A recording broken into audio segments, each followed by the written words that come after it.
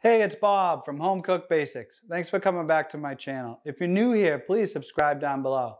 So today we're talking about French toast. And this is French toast for beginners. I'm going to make it really simple and easy so you don't get frustrated when you're trying to make this for the first time. Now this is the French toast I used to have as a kid. My mom used to make it this way with whatever bread that she had in the fridge. Now if you know why French toast is called French toast, please let me know in the comments below. I'm not sure the origin of it or why it's called French toast, but it's really simple to make. So for simple ingredients, we got some white bread.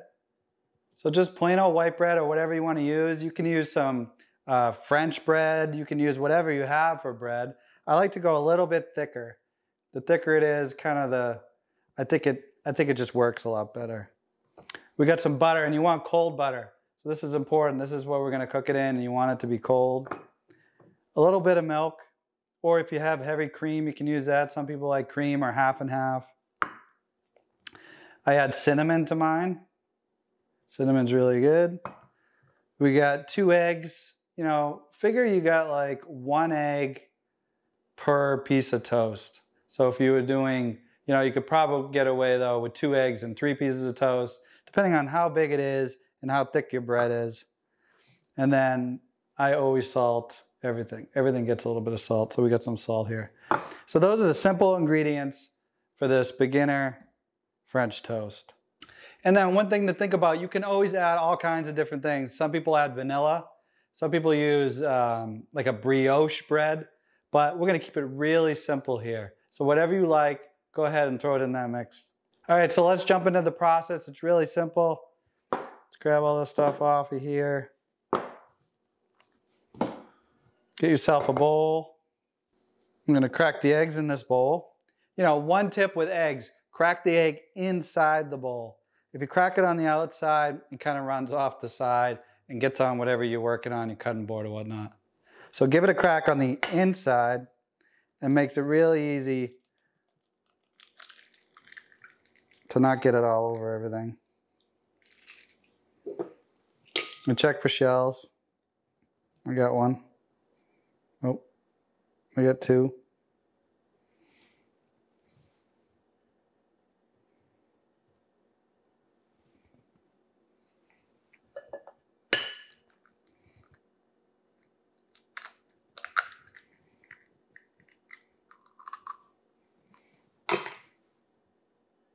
Another shell. It's not my day today with the eggs. Go ahead and add your milk.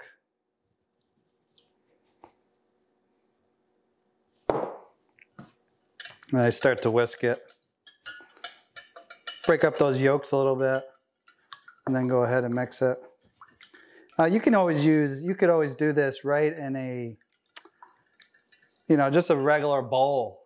But I like to use something like wide like this because it really helps fit that bread when I dunk it. I don't soak my French toast, so I'm only putting it in here to get a coating of that egg so it's not all soggy when you go ahead and eat it. So just give it a good whisk. You're really just trying to mix those ingredients.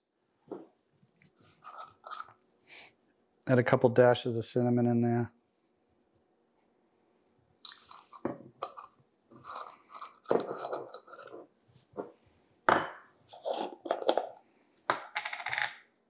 A couple pinches of salt.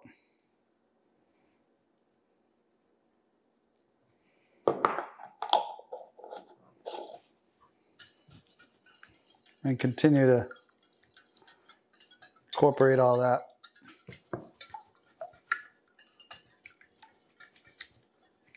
Sometimes that cinnamon kind of wants to do its own thing.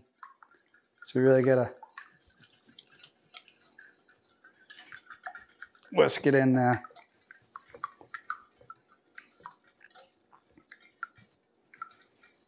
Now I don't soak it like I told you, so we're gonna go over to the stove and start cooking it. Then what we're gonna do is dunk it right there before we put it in the frying pan. So what you wanna do is go ahead and warm up your pan to medium heat.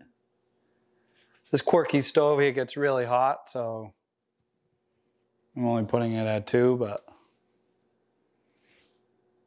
You know, a lot depends on how your stove works.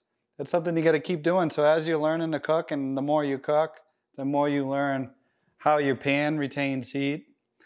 Some of the cheaper pans don't retain heat that well, so they get really hot really fast. People's stoves work differently. These pans have been great. I got this pan. It's from a company called Made In. It's pretty cool. You should check it out. I'll have a link for it in the description.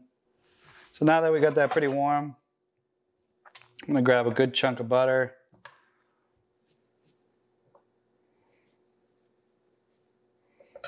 Really get it in there, let it do its thing. I think I'm going to need a little more.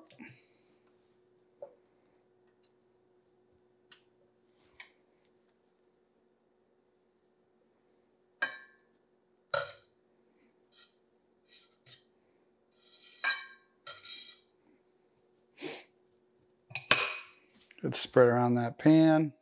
I like to get along that edge. So if I get my French toast over there, I got myself covered. Make sure your egg mix is all well incorporated if you let it sit for a minute. Because that cinnamon will tend to clump up. You want it all together. Then you're just going to simply take it in, put it on one side, flop it on the other side, and then lay it in the pan. See, that pan was good enough hot that you can hear a little bit of sizzle going on.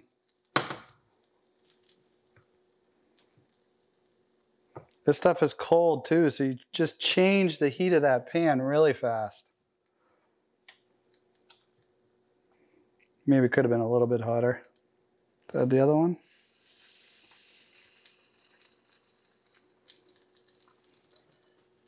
The goal is to let it cook on that side, let it brown up a bit. Go ahead and check it, see if you're getting a little bit brown under there. You're not talking real long here. You know, a lot depends on your heat. So it's been about a couple minutes. Now we're going to flip it.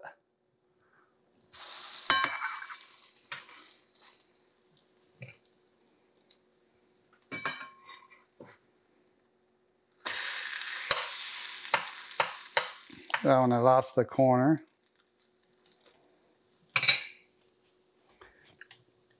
You guys, if you notice you need a little more butter, don't be afraid to get it in there. Add some more butter. Lift up that side, get it under there.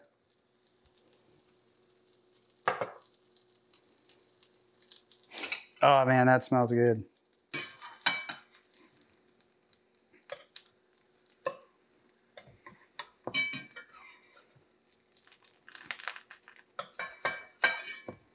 And keep an eye on that other side, you don't want to burn it. This side's cooking a little bit quicker. I'm just going to give it another flip actually on that first side. So we get a little more cooked. And that is it. Go ahead and pull it off.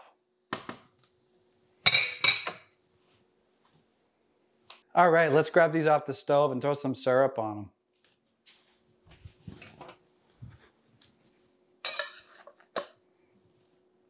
Get a little bit of crisp on there.